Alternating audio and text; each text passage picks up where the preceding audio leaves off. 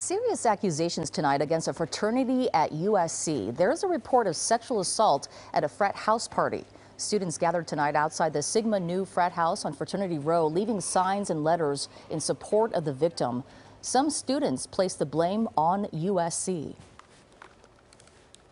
I want this to stop. It happens all the time and nothing is done about it, and I don't think the university cares enough to do anything about it until people force them to. Well, after the report of assault at the party, others came forward saying they saw drugs being put into drinks at the Sigma Nu frat house. The fraternity has been put on social suspension by the university, meaning it cannot host any type of gatherings or parties.